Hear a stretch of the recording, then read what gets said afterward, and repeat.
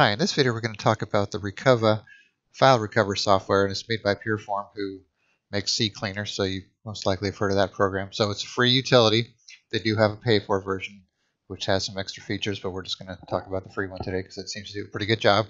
So what that'll do is it'll go back and it'll look for deleted files on your hard drive and actually allow you to recover them. But that'll depend on how old they are, how long ago you deleted them, if that sector on the hard drive is starting to get overwritten by other stuff, that kind of thing. So what we're going to do, we have this folder called Important Pictures and Documents with some Word documents and some wedding pictures. They're not really wedding pictures, I just called them that. So we're going to highlight them all and do a Shift Delete, which will bypass the recycle bin.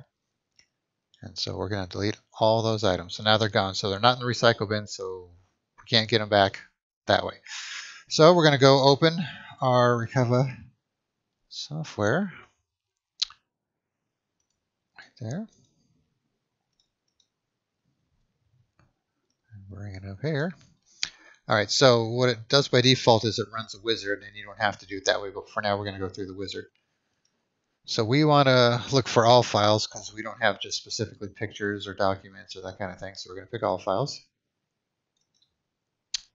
And if you're not sure where these files are, you could have it search the whole computer, but that's going to take some time. Or if you have it on any media card, like that kind of thing, you could use that, or in the My Documents default folder, or in the recycle bin. But ours is in a specific location in that Important Pictures and Documents folder. So we're going to browse to that and click OK, and then Next. And then it's going to do a scan, the deep scan. You could try that secondarily. If the first one doesn't find anything, it'll do a more in-depth scan, but it takes a long time to do. So for now, we're just going to do the regular scan. And bring it back here. Okay, so that was quick. It keeps going in the corner, but here we go. Okay, so these are all the ones that it found. Let's make this full screen. And you can see here, nothing's been overwritten yet because we just deleted them. So obviously nothing's going to overwrite them in the deleted files. The state is excellent, the size, the last modified, and the path, and then the name.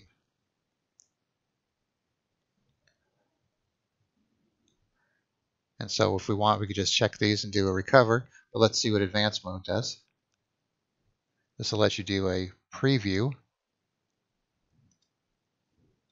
if it's available. Looks like for this one it's not. Tell you info about the file, how big it is, the state, when it was created, last accessed, so on, and some header information. And you have your options here, general options, language, and how you want to view, if you want to view it in list or thumbnails, that kind of thing. If you want to have that wizard that we're just talking about show up at the starting. If not, otherwise it'll just go right to this mode. And updates. For scanning, if you want to do a more in-depth scanning like deep scanning, or use or show files in hidden directories, that kind of thing. How many passes you want it to do. If you have these checked, which is an option at installation, you could have a menu on your recycle bin to where if you right-click it, and you could run Recuva from there, same for Windows Explorer, and what drives you want it to show and that sort of thing. So let's just, for now, recover all these files here. So we highlight the ones we want.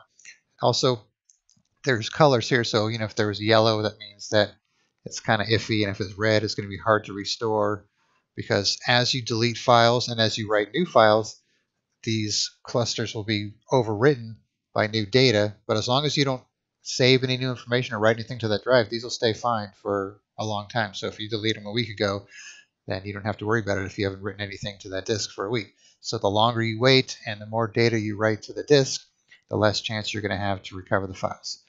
All right, so back to this. So we're going to highlight them all. Click on Recover. And we'll put it back in that same folder. And then it gives us a warning here. Do you want to restore to the same drive? This can reduce the chance of successful recovery because it wants you to restore them to a separate drive. But in this case, since we know they're small files and it's going to work, we're going to say yes. And it says recovered 19 files, 0.34 seconds. So that was really quick.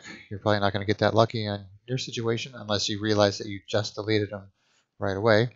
So now we're going to go back there, and you notice we have all our files back, and everything's good to go. And that's pretty much it. So Recuva is a free download from the Puriform website. So you just install it and run it and point it to where your files are that you deleted, and hopefully you could get your files back. All right, thanks for watching.